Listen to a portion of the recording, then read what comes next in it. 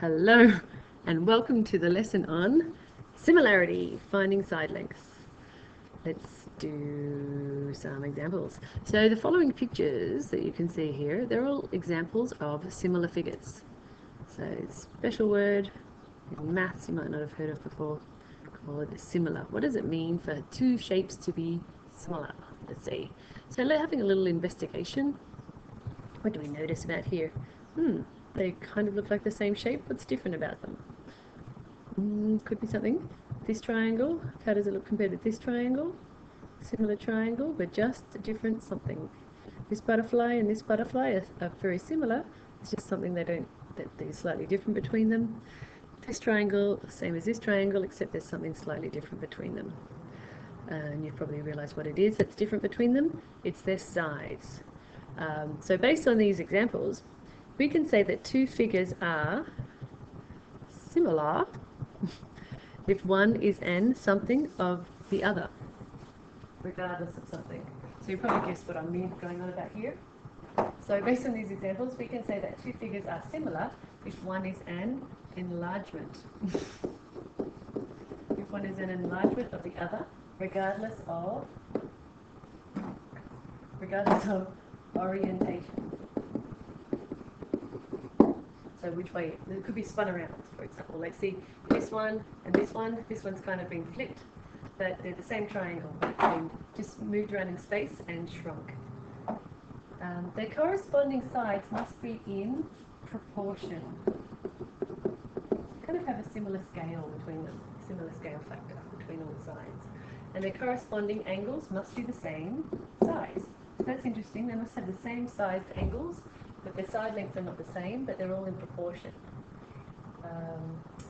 So if their angles are all the same size, they are equiangular.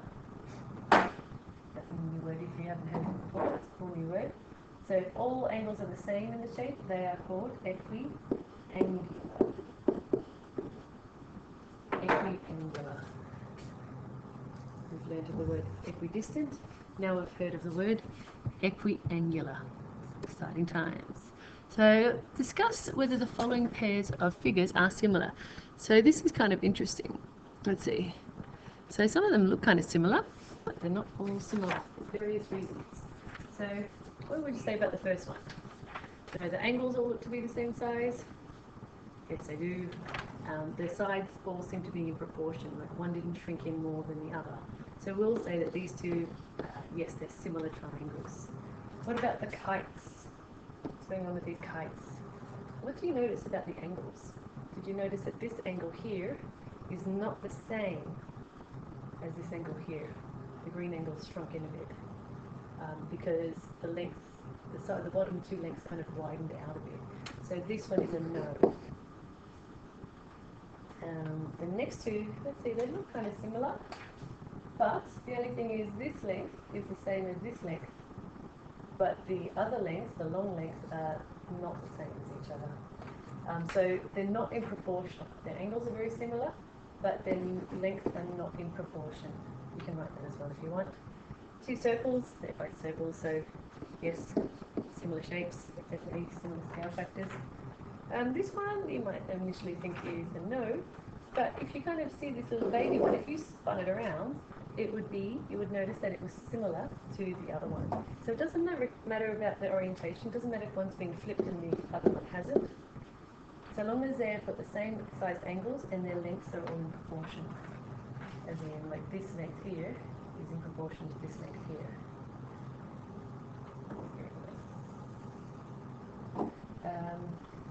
Now, first of all, looking at this next one for F, you might think, yes, they're similar. But how many sides are in the first shape? 6 sides. So what is it? It's a hexagon. How many sides are in the next shape? 1, 2, 3, 4, 5, 6, 7, 8. 8 sides is a completely different shape. It's an octagon. So if they're different shapes, then they're totally not similar. It's an interesting question. Are congruent figures similar? I don't know if you remember a song from Year 7. Congruent shapes are the same shape and size. Congruent shapes are the same shape and size. But similar shapes, they're the same shape, but they're not the same size. So this is a very interesting question. So on one hand, are congruent figures similar? On one hand, you could argue yes, because they are the same shape,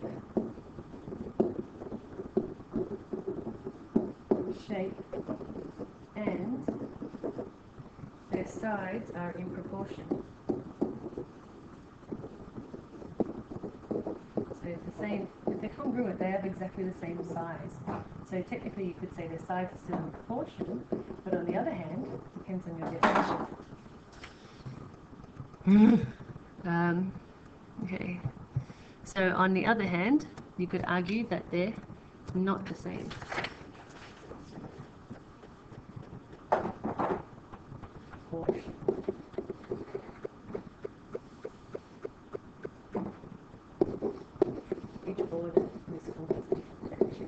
Okay, so there we go. So on one hand, you could argue similar shapes, congruent shapes are also similar because they are the same shape and their sides are in proportion. On the other hand, if you looked at a different source, a different textbook, people would argue the opposite. They, on the other hand,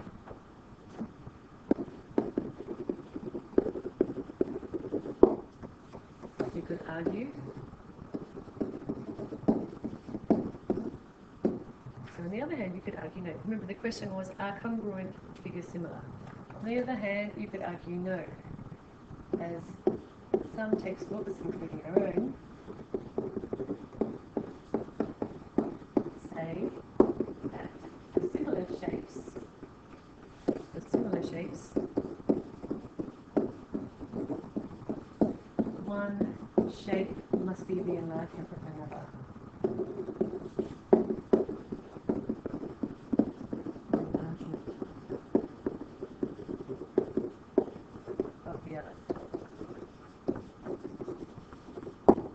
It really does depend on what source you're looking at, what textbook. So on one hand, some could say that yes, congruent shapes are also similar because they are the same shape and their sides are in proportion, they're equiangular.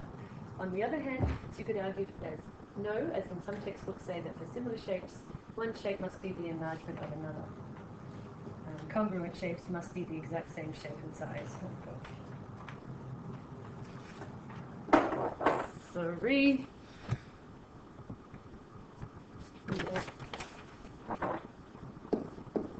Congruent shapes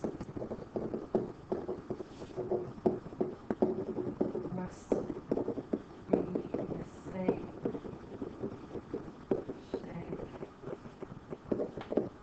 and size. Okay, that's the end of that okay style discussion. Let's just move on to the basic maths. You won't be asked are congruent shapes similar in your tests or exams or anything, so don't worry about that. You might be asked, is this thing a congruent shape? Is the shape similar? This figure is similar, but you won't be asked that philosophical question that we just discussed there. Okay, so when we talk about similar shapes, we can refer to the scale factor, K,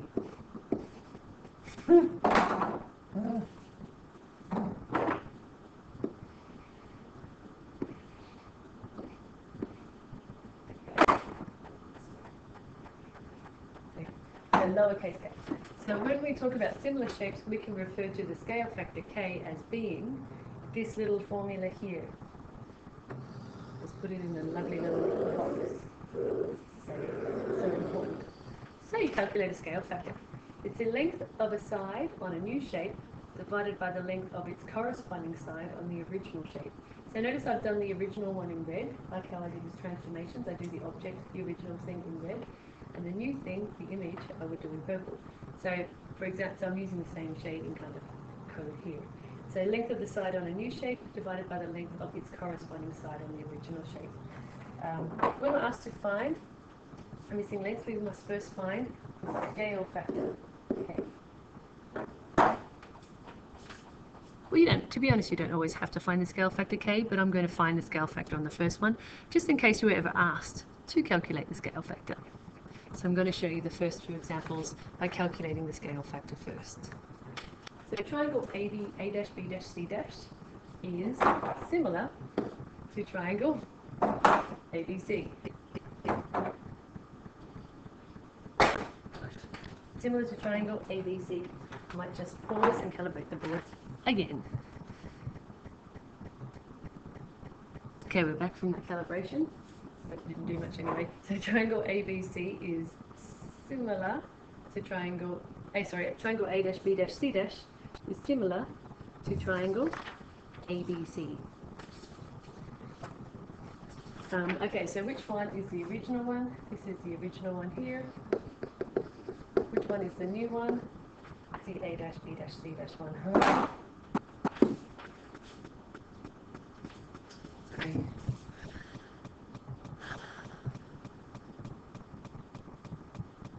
Let's get rid of that because it's going to be a pain in that. There we go. Right, hopefully we're not going to be bothered too much by that anymore. So here is the... because I keep trying to open new things. Change the colour. Okay, and this one is the new one, which I was trying to do in purple.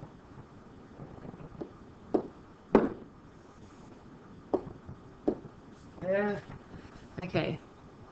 I'm really having a lot of grief with boards these days. So new. Let's rewrite that with purple. Here's the new, just to show you what I mean by the color coding.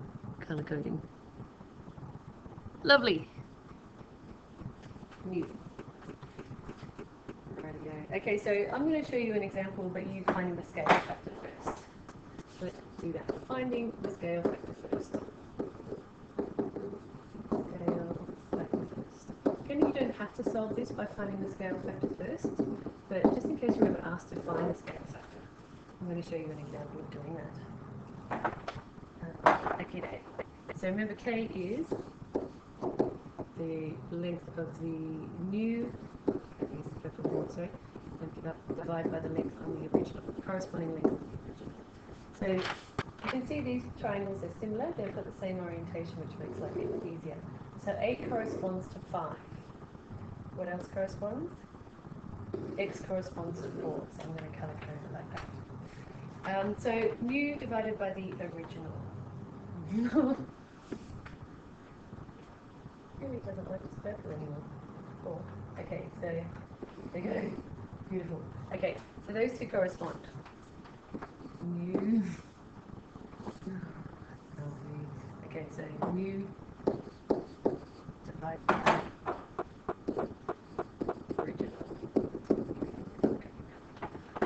which equals, in this case, we've got equals, the new is 5 and 8. So that's our scale factor. K is 5 over 8.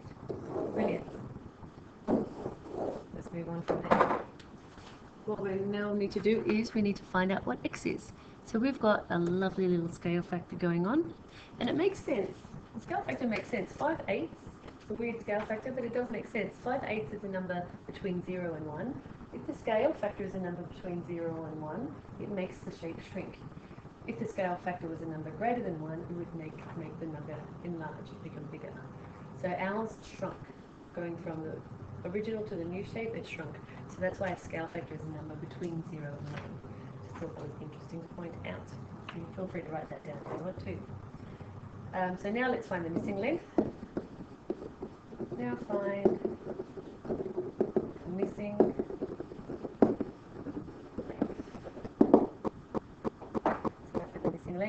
One way you can think of it is x, the blue x, multiplied by k. New x multiplied by k must equal 4. So therefore x must be equal to 4 divided by k, which is equal to 4 divided by k is 5/8. That's why I'm writing it like this. So it equals 4 times 8 over 5. 4 times 8 over 5, it's like 4 over 1 times 8 over 5 gives you 32 over 5. So I've got a weird answer, that's fine. 32 over 5 meters, or 4 as a decimal, that would be 6.4 meters. Because 2 fifths is 0.4. There's our two answers. So we've just found what? We've calculated what we're going to do. So,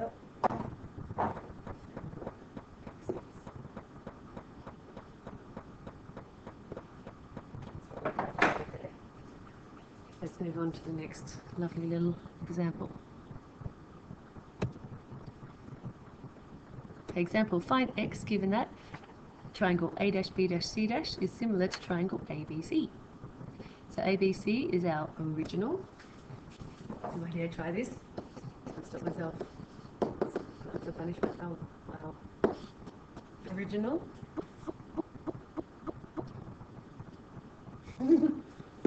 Okay. And let's just say, if I just put all this quickly, then okay, so I'm going to do this version by finding the scale factor first, because I just like to show you a few examples where I found the scale factor first. So let's see that these two triangles are similar. They have the same orientation. So we can say 10 and 20 correspond with each other, and x and 16 are corresponding sides. They're not equal, they're just corresponding, they're in proportion. So let's find our scale factor using the green numbers, because we know what those two are. So scale factor, you do the new value 20 over the original value, which was 10. So our scale factor is 2, which makes sense because if a number is greater than 1, it gets bigger. If the scale factor is greater than 1, then the size of the shape will increase. Okay, cool. So now let's find the missing length. So x multiplied by k must equal 16. So we're using the red sign. So x multiplied by k must equal 16. So x must equal 16 over k. So k is 2. So that's easy. X equals 8. And don't forget your units. A lot of people might forget units. I start with that tendency to forget my units in these kind of questions. So please just make yourself do that. So 8 centimeters is the missing side, which makes sense. 20 divided by 2 gives you the 10. Looking at the red side, 16 divided by 2 gives you the 8. So you could probably look at that and work it out intuitively, but imagine they wanted you to calculate the scale factor, or the question was show that the scale factor is 2. You would have to do like the working out I've done in green above. Okay, so sometimes you might be asked to do something like this to establish that a pair of triangles are similar. Oh my gosh. That was me going in a straight line, can you believe it? Okay, so to establish that a pair of triangles are similar, we must prove that two pairs of corresponding angles are equal. Remember, like, similar shapes must be equiangular. So because triangles, they only have 3 angles. So if you can just prove that 2 of their angles are the same, then the 2 of their pairs of corresponding angles are the same, then that proves that the other pair are equal as well, because all 3 angles in the triangle add up to 1 angle. So as there are 3 angles in a triangle, this would mean that the third pair of corresponding angles are equal. So to do a proof, if you're asked to prove that 2 triangles are similar, using their angles, just proving that they have 2 angles, pairs of corresponding angles in common, is all that it would require. So let's set this little question up. Here you go. In the figure alongside, BD equals 20. Notice that they didn't mark that on there. So that's something we might want to draw on. Establish that a pair of triangles is similar and hence find k. So remember, to first of all prove that they're similar, we have to say that they have 2 angles the same. You might be able to just look at that and realize it. I think it's awesome to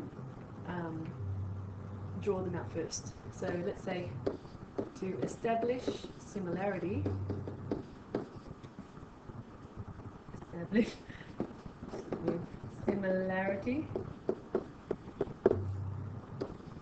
we must prove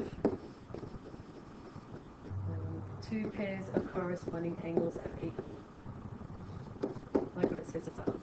And then automatically the third pair must be equal as well. Angles are equal. So I really, really strongly suggest drawing out the triangles. So draw out the 2 triangles. You've got your big triangle, here's your big triangle, and then you've got your little baby triangle off to the side. So, because otherwise, something weird came with that one. So, otherwise,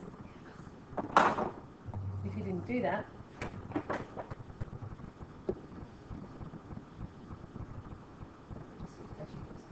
okay, so if you didn't do that, then you might by accident think that this shape is similar to this shape, but they're not. They're different, completely different shapes. They're not similar at all. One's a quadrilateral, one's a triangle.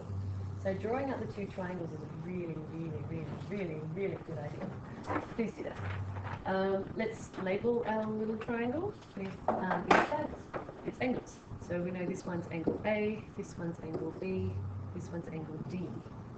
In the little baby one, we know that this one's angle E, this one's C, and this one's D. Wicked.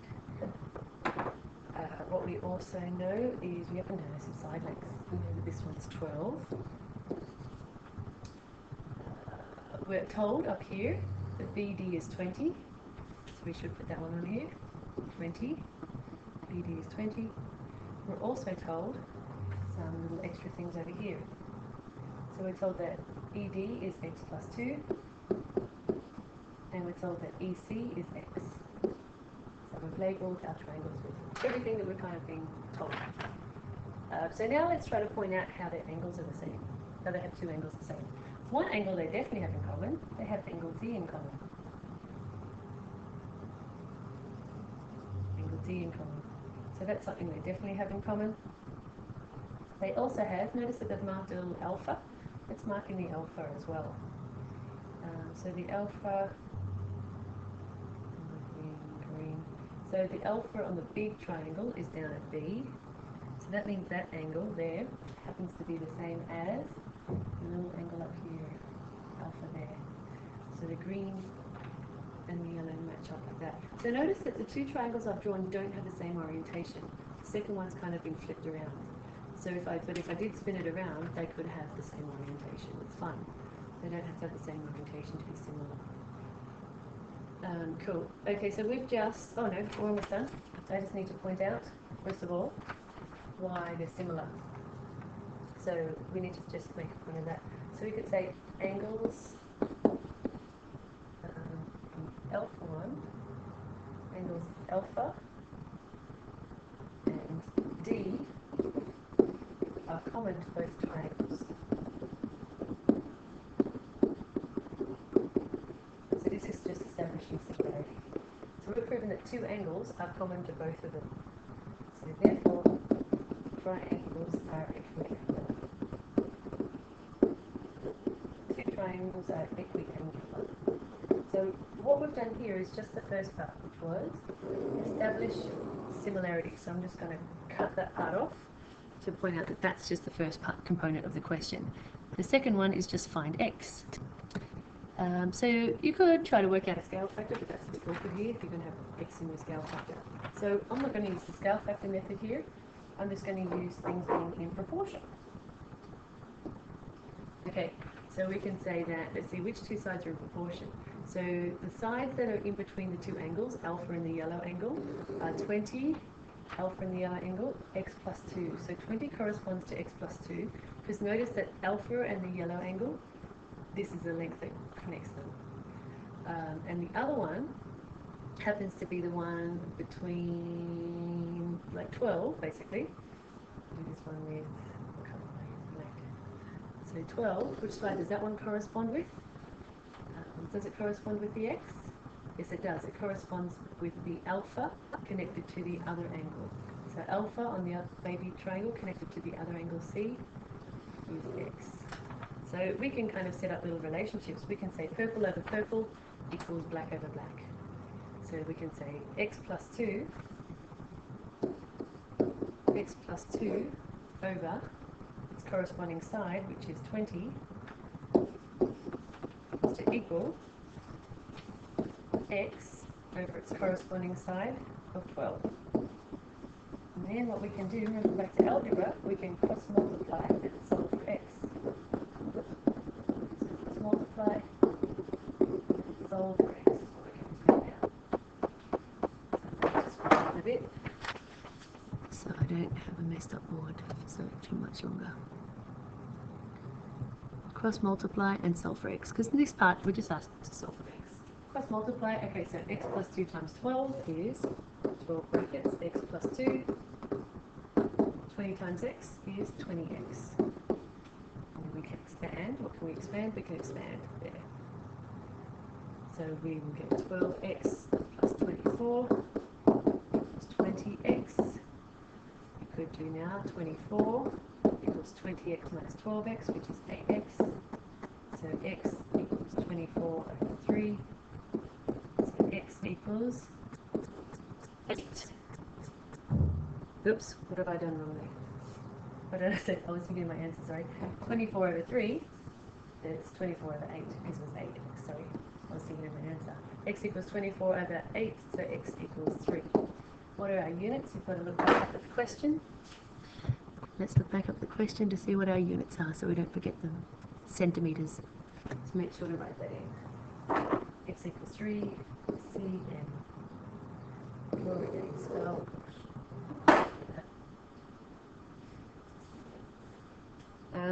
Okay, so that was an interesting one with a bit of algebra. Let's do some more. Another one with a bit of x going on and a triangle inside a triangle. What do I always suggest you do for these ones? I suggest you draw out the two triangles. Draw them out as two separate triangles. So much better. Otherwise, people make mistakes otherwise. They think it's a triangle and a trapezoid. But there's no way, because as in like they think this shape is similar to this shape. But there's no way known, they're not even the same shape, so they can't be similar. They have to both be triangles with the same angles and their side lengths must be in proportion. So I'm going to draw the big triangle first, I've chosen to do, and the baby triangle second. I just happen to do it in that way. Now let's label the angles A, D, E on the big triangle. In the baby triangle we've got A, B, and C. It's also, we've got parallel lines. We have parallel lines up here, so maybe I might make a note of that. Parallel lines.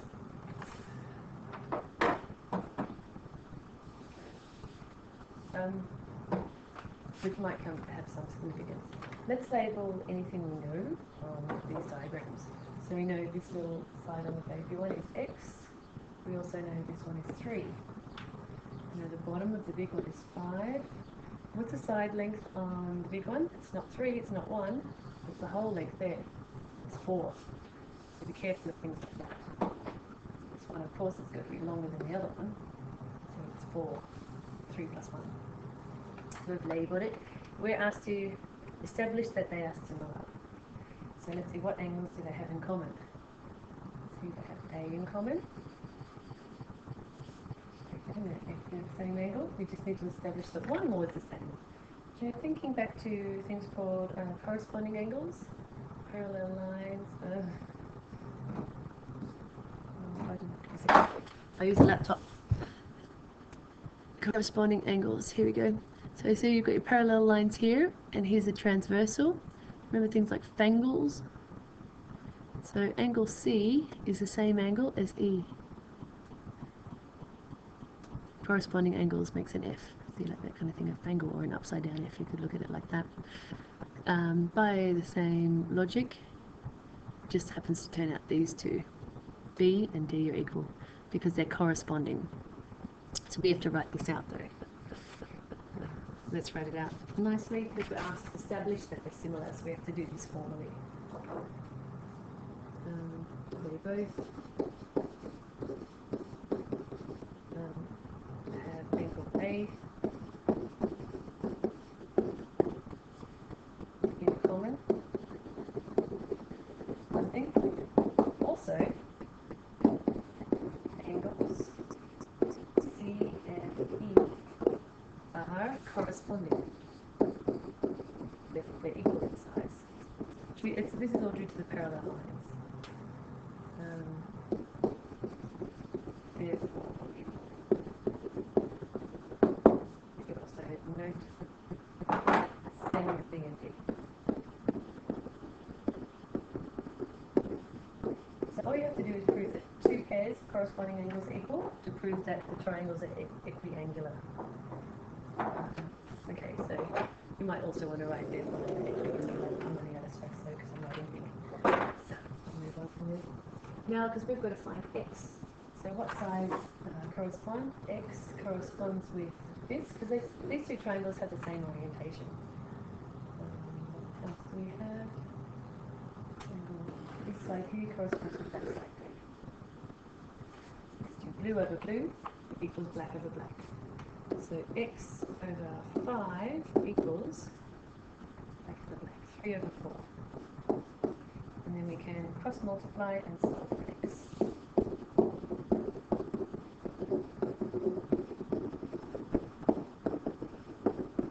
So notice I'm not bothering to find the scale factor this time because I'm not going to the scale factor. So this is an example of where you like the working out I'm showing is not showing the working out the scale factor first. I could have done that, but I'm just showing you that you don't always have to. Unless the question asks you to, in which case of course you have to. So cross multiply will give us 4x equals 15. So x equals 15 over 4. What are our units? Have a look at the picture above. Centimetres. You might also write it as a decimal. 3.75 cm. 15 over 4 is 3.75 cm. That question's done. All that allows us to do is to find x after we established similarity. This next question is the same set of instructions. Establish similarity and solve for x. That's one where we're going to have a bit of algebra again. Now you haven't seen one of these kind of styles before. Notice we've got parallel lines again. So we have parallel lines going on here because we've got that arrow there and that arrow there. So this one here and this one here. Increase that. But it's already drawn on yours anyway, so it doesn't matter. Now when you kind of have this bow tie set up, it's a little bit different in the way it kind of, like they correspond with each other. What happens is, this little angle here, I'll have to blow that up because the board's messed up. So this little angle here, angle T, it's kind of more like opposites. That angle there is the same as this angle here, angle Q. That's what happens when you get this bow tie kind of set up. And this angle P here, in a similar way, which one do you think it's therefore equal to? That's right, it's equal to that one. That's what happens when you get bow ties. And of course these two are equal because they're just vertically opposite. VO. So this little angle here equals that little angle there. So that might help when we draw out our two triangles. So draw out the two triangles first. Much better when you do that. So which one? I'm going to just swap it around. I'm going to do the baby first. So I'm going to do the flat edge like that. I'm kind of doing like P, Q, R at the top. P, Q, R. And then the big one. And then that one is S, T, R. S, T,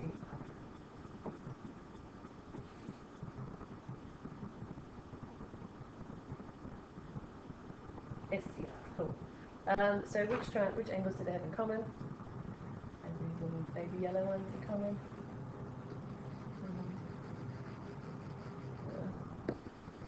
And what's the reasoning behind kind of the green ones being equal? So we've got T, I only need to prove the two are equal, so I'll just do that because I'm running out of time. And that one are equal. T and Q are equal. According to the diagram, see you've got parallel lines and a transversal. So what causes that? We have alternate angles. The two green angles are alternate to each other. So let's say they both have angle R in common. So both triangles have angle R in common.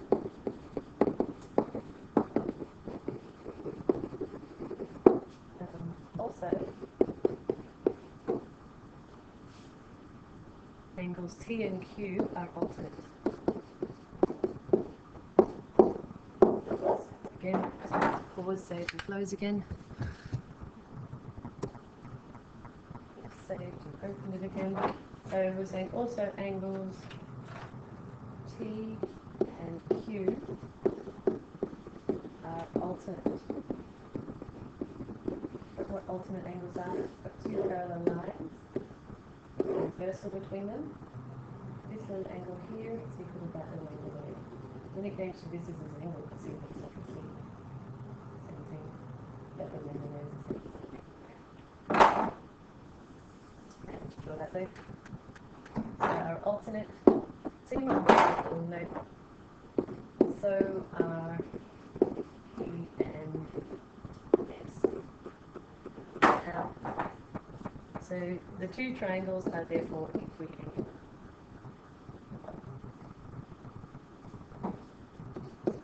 Two triangles are therefore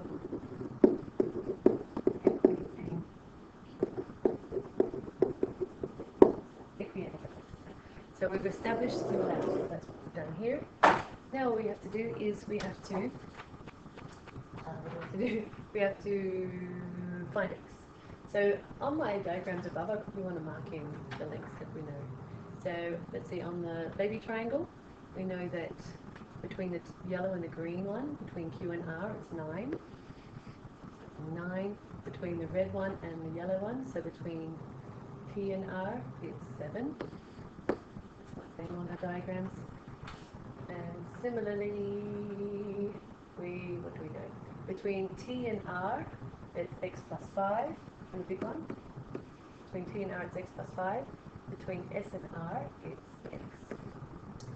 So I've drawn the two triangles now in the correct orientation, so we can work it out. So x plus 5 corresponds with 9, and x plus 5 corresponds with 9, and x corresponds with 7. So we can do purple over purple equals red over red. So let's do that. So x plus 5 over 7. Oh, hang on, have I done that right? No, x plus 5 over 9. Sorry, purple over purple. I'll do red over red first. Okay, x over 7 equals, so red over red equals purple over purple. X plus 5 over 9. And then we cross multiply and solve for x.